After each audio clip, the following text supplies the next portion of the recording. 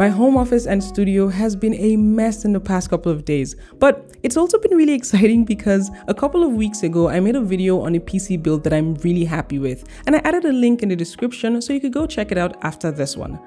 By the way, can you believe we're in March already?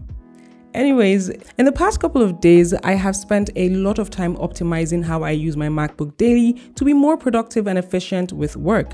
So in this video, I'll share with you 6 of my top favorite productivity apps that have generally improved my work habits and how I use my Mac at my desk setup. As a designer and content creator, I wouldn't call myself a minimalist, but maybe an essentialist. I don't know if that's a real word, but creating systems is such a huge driver for my productivity and creativity, which is why I use Sunsama. Sunsama is my go-to digital planner that helps me integrate all my tasks in one place. I've never really understood physical or analog planners because, well, I use different apps daily, either on my phone or computer, and I need to sync and integrate everything that's important to me in one place. With Sunsama's integration features, it's so easy for me to capture my to-do list, urgent emails, and meeting schedules all in one place. I made a dedicated video on this tool a while ago, and I'll drop a link to that in the description below if you're interested in how I use it. One of my favorite features is definitely the Pomodoro timer that helps me focus and keeps track of my productivity as well. Next is Raycast. Now, it's been over 4 years since I completely ditched the default Spotlight tool on my Mac. I tried Alfred, but I really didn't like how cluttered it looked. But then I found Raycast and I just never looked back. Being able to quickly find and glance over things can be the difference between meeting a deadline and completely giving up on even starting that project. Raycast makes it easy to find any file or folder on your MacBook, but then takes it to a whole new level with its online store where you can find a bunch of plugins created to add a ton of functionalities and features to Raycast by amazing developers within the Raycast community. For instance, I can create Google Meet links in seconds, or even kill any app and completely avoid them from slowing down my computer by running in the background. Raycast also made a couple of updates and recently launched Raycast AI, which brings a ton of AI functionality right into your MacBook Spotlight feature. This is such an insanely useful tool. On that note of insanely useful tools, Magnet is usually one of the first things that I install whenever I get a new MacBook. It is a window manager for Mac, which allows you to maximize your computer's screen real estate while multitasking. When not on my laptop, I'm spoiled by this 38-inch ultra-wide monitor at my desk. And while sometimes I block time within my day to focus on just one task, other times I'm working within 2 or sometimes 3 apps at the same time. For instance, I'd have my web browser and Notion side by side whenever I'm doing some research. Or while working, I often keep an eye on Slack, my browser, and Figma.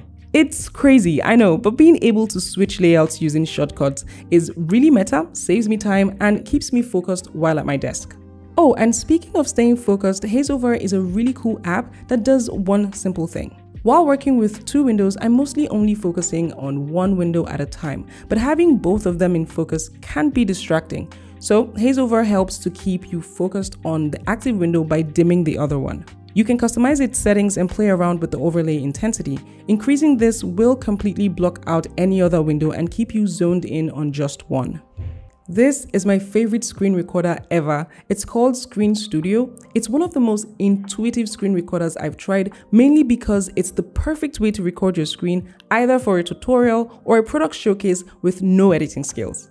While recording, as you click through your screen, it automatically zooms in to focus on actions you're performing during the recording. You can export your video into multiple formats with the recorded video adapting to fit each format, but then if you need to make any adjustment or edits, you can simply drag your zoom to highlight whatever you want. And in a world where everything is now a subscription, I do appreciate that this app is a one-time purchase, because it's so simple and really comes in clutch when I'm trying to show a friend or a colleague how something works. On that note, I couldn't help but share this. Scribe is perfect for creating documentations on anything.